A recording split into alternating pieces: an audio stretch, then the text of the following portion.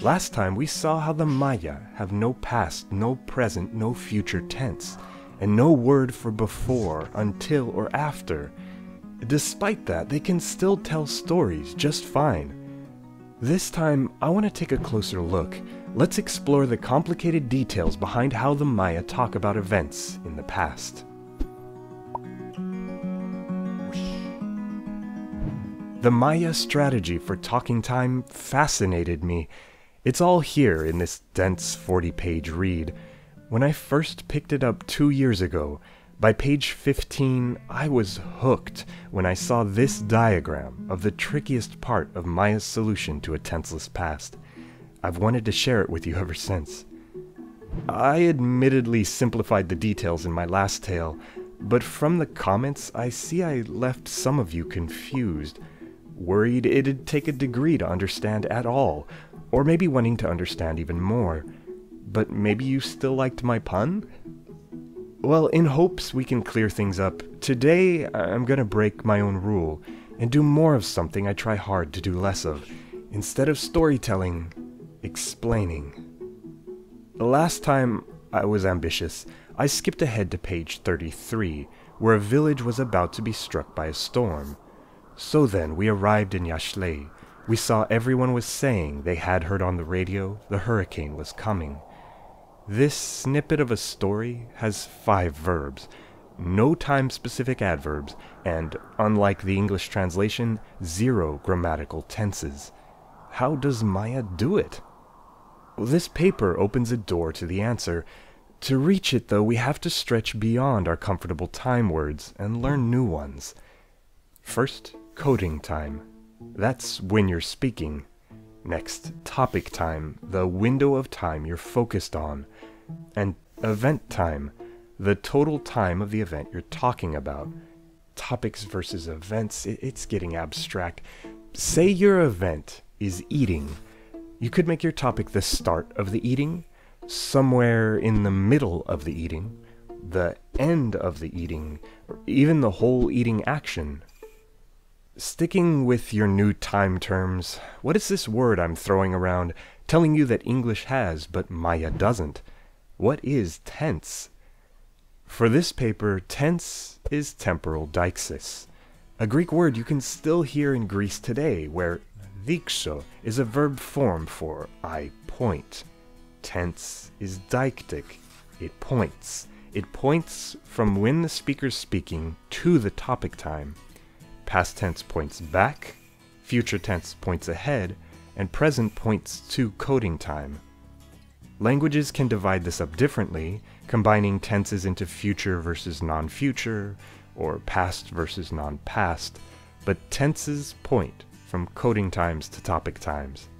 A big asterisk here, because there absolutely are relative tenses that point from some when other than coding time, like if I say, you will realize you already knew, the past knew points back from some time in the future, but it's still deictic.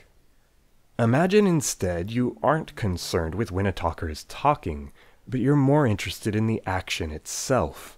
You zoom in and you look at the relationship between an event and the slice of the event that's the current topic of conversation.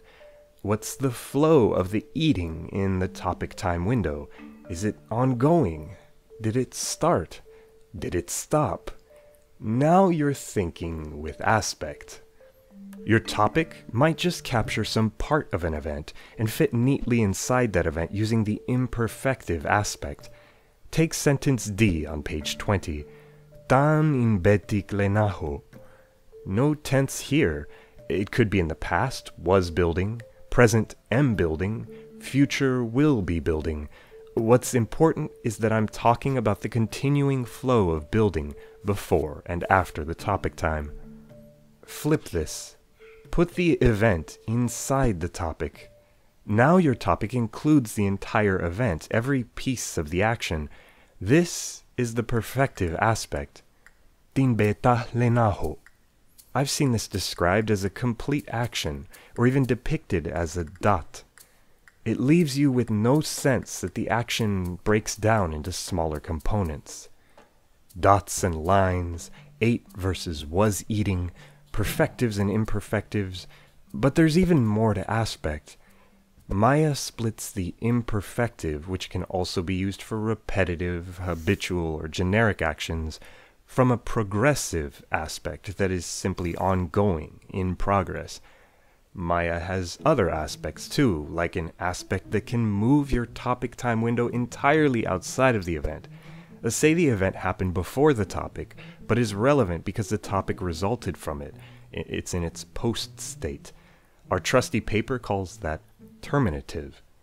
Or maybe that linked event happened after the topic, and the topic sits in its pre-state. That's prospective. For Maya's sake, we'll stop our list there, but around the world the list of possible aspects goes on. Maya has markers for these and more. Many markers. Collect all 15. Limit 1 marker per verb. How do tenseless markers pin down time? Why, with one of 3 natural temporal reference points. Coding time, when you're speaking. Calendar time, like tomorrow or a few days ago. And event time. What, oh what, could set an event time? Well, something that could contain an entire event inside of a topic. A perfective. In Maya, perfectives set reference points. What about the other non-perfective aspects? What do they do? Well, turn to page 35, where a story is starting about something scary up a tree. If a Maya storyteller said no more than these lines, it would feel like nothing ever happens in the story. But it would also be hard to interpret.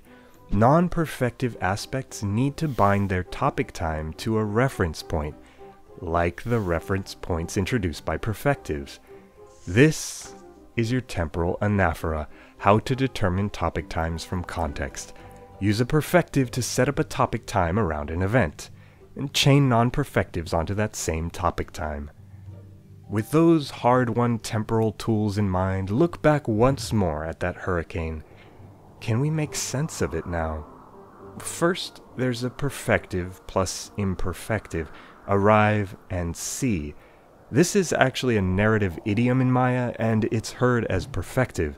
It sets our reference point. The 3 sentences that follow bind to that reference point. It's now their topic time. People saying is progressive, ongoing in that topic time. Hearing is one of those terminatives that happened at a previous time where this topic is in its post state.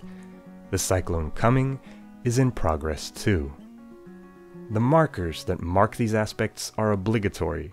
Each of the verbs here has 1. In fact, every basic verbal core in Maya needs 1 and only 1. You might have noticed these markers aren't all about aspect, though. Some share information about mood, like the irrealis markers I got into last time. While I said words about how Maya uses unreal moods for the future, none were as pithy as this comment. Besides aspect and modality, other markers get picky about metricality, the how much of time, like how recently or how long ago some action occurred relative to the topic time. But these clever aspect markers are key for understanding how Maya can tell tenseless stories. Think back to that diagram that captured my attention in the first place. Can we read it? Perfectives capture an event time, right? Imperfectives or progressives chain ongoing within that event's topic time. Sure. Prospectives and terminatives can link events to a pre-state or a post-state topic, like the village who had already heard of the storm. Yes. And that is temporal anaphora in a tenseless language. Before you go, you've earned yourself one last surprise. It's about English. She walked in, the jaguar purred. She walked in, the jaguar was purring. Does the first one set up 2 topics, entering and then purring? Does the second one chain onto 1 topic, with the purring ongoing? Congratulations, you are also the proud owner of this temporal anaphora. You just don't use it to relate topic time to coding time. That is what you have tenses for. In the end, maybe we shouldn't feel odd about tenseless time at all. As page 40 points out, many languages like Mandarin and Russian survive fine without definite articles. and Maya stories thrive with no need for a past tense. Thank you for watching. I know this got technical, but how'd you like it? Does it demystify the last video? Appreciation to my patrons. Your support keeps me from always chasing popular, shinier topics, and lets me try something like this for a change. Stick around and subscribe for language.